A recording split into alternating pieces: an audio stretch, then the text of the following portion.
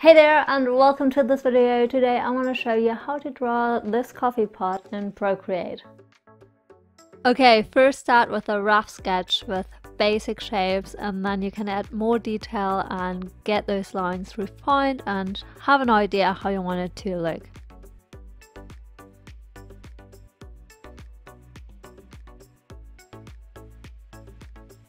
When you're done, lower the opacity and add a new layer. Now draw a more refined sketch and with simple lines and not too much, so that there's just not too much going on. So simple lines, and yeah.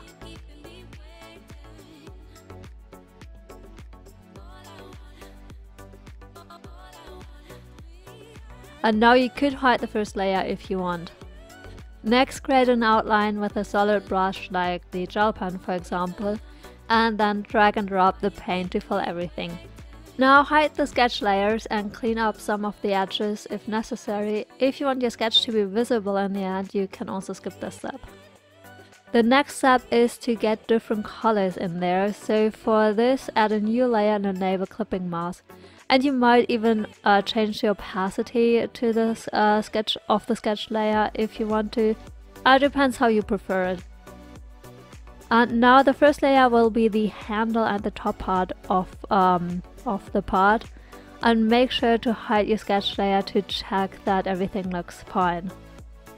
And I keep doing this with all the parts of the coffee pot, and I did go in a certain order just so that I could hide some layers underneath the other ones, and I mean you can see here in what order I drew those in.